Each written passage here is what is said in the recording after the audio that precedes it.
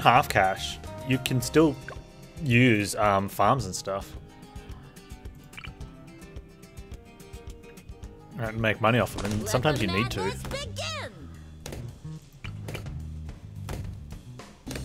I really need to upgrade that guy as well. I think I need to upgrade that guy.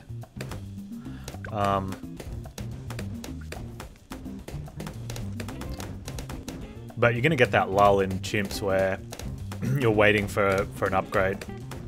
And it's like, okay, this is that, and that's when you get your hero down, if they're an expensive one.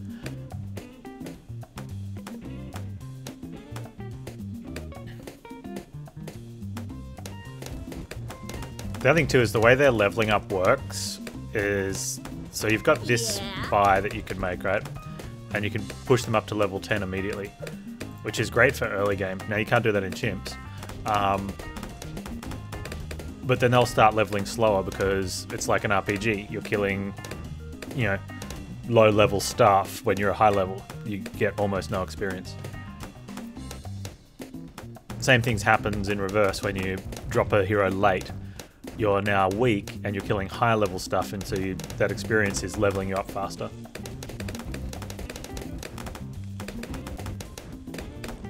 So a lot of times playing a weak hero doesn't, like a late hero doesn't matter when you get to the part of the game that counts, you know, at the end.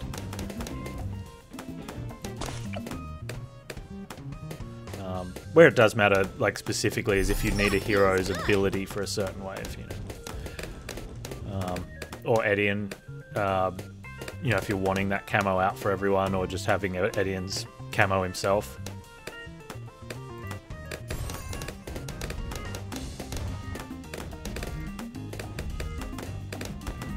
You having a late lunch, man, without hair?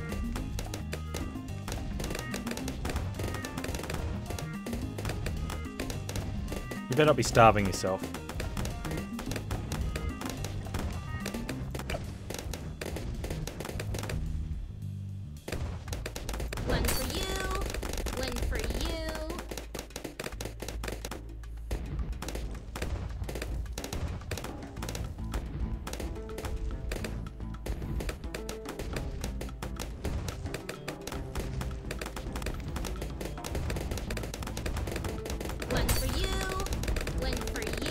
Come on, wall of fire. There we go.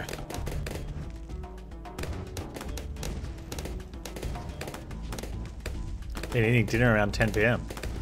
Wow, he's staying up late and starting work late and ending work late. That's so sad, ending work late.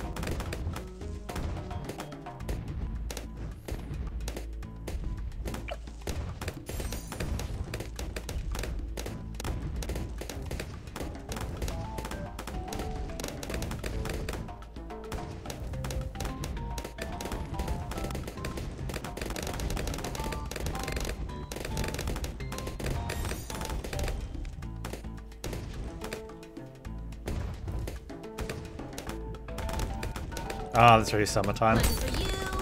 One for you. Is someone napping?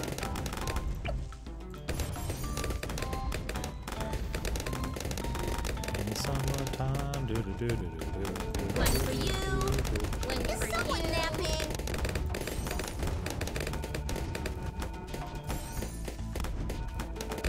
Come on.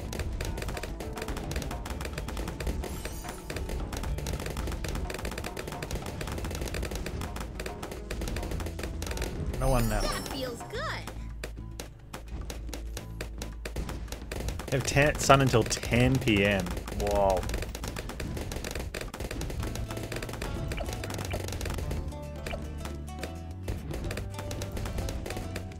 Downside is you have dark at 4 PM in winter.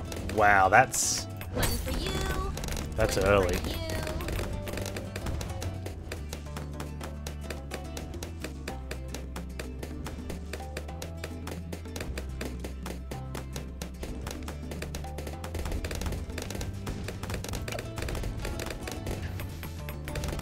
One for you.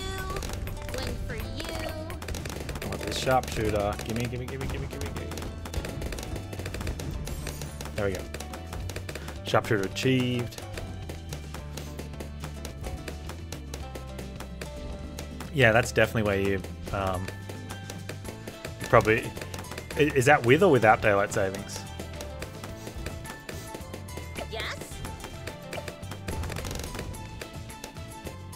Hey, nothing, man. Thanks for the biddies.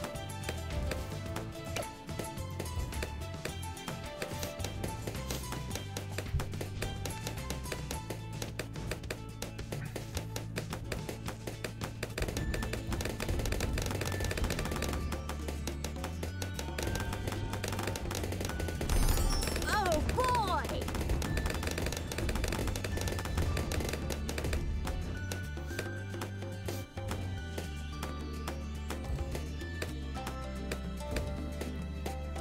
Oh, no. I mean, you have daylight savings where you live means you... That's with daylight savings, yeah.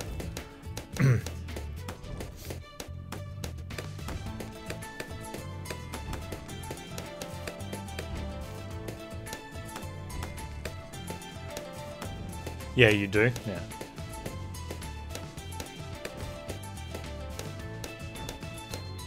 So that means that the sun is artificially up an extra hour compared to what it would be if you didn't have daylight savings.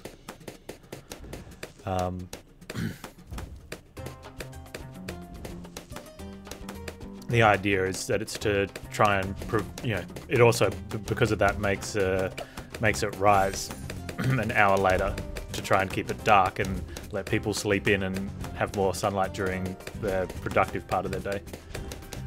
But I can imagine that if your sun's up until 10, it's probably sunrise is probably fairly early anyway.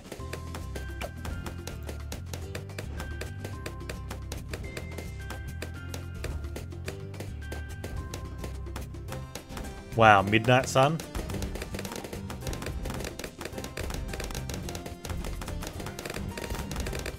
Yeah, that's something else. Everybody goes to work at the same time. Well, yeah, but you imagine if... So what happens is, the way we live our lives these days, we don't go to bed when the sun goes down. We go to bed based on work and TV and other things. So if you didn't have daylight savings, the sun would be up an hour earlier, which makes it a lot harder to sleep in the morning.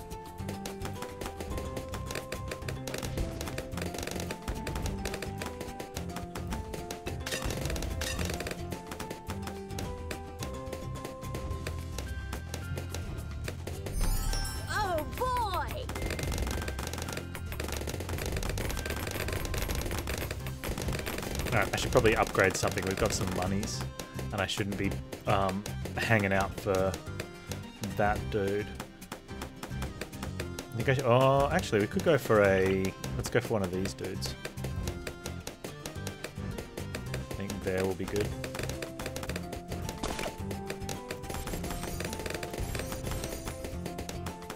Oh, I missed it by a little bit. Yeah, most people do. They look at it from the evening perspective. They don't think about the morning one.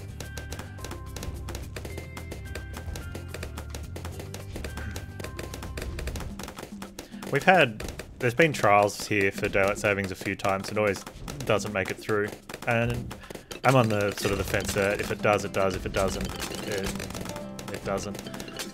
But it would be kind of nice because in summer, the sun goes down. If you were to go, like, it's right at that time where if you're out and about, the sun goes down while you're out, and it gets cold. You know, we have a climate that is cold without sun. Usually. So you're out on the beach enjoying a nice summer dinner, or, you know, just sitting somewhere like a nice little sort of diner area, you know, roadside service and stuff, you know, with tables and whatnot. And then all of a sudden you start shivering because it was really warm and you're wearing shorts and a shirt, and you kind of wish you were wearing jeans and long sleeves now. Whereas if you that extra hour in the evening to sort of just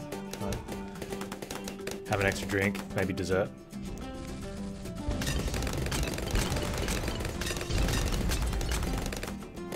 And conversely in the morning, the sun comes up just at that right time where you just wish it didn't. Like, man, if only the sun could come up an hour later. Oh, where did we get all the money from again? put out another one of those guys? Oh, we could hang out for one of these boys. Let's do that.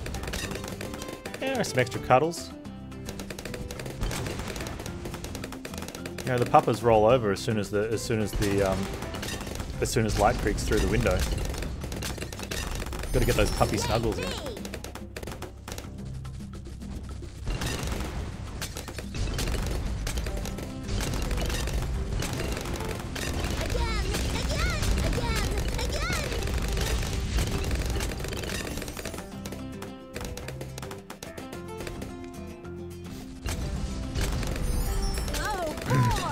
Three doggos. Well, funny thing is, Chloe doesn't sleep on the bed.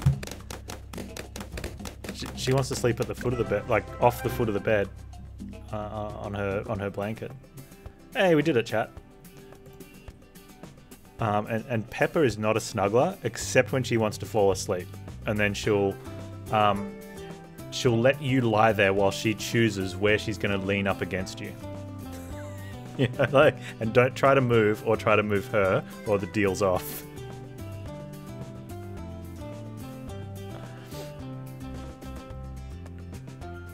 Yeah, so kind of her.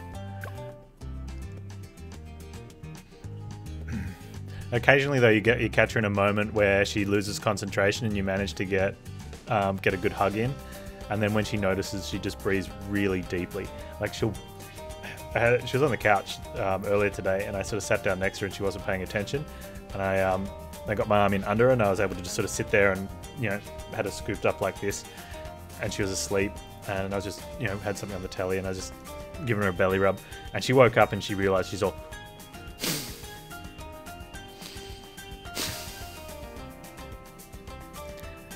and then she sort of got up and walked away as if to say, "You stupid human." You know, and then demanded a treat, which I gave her. But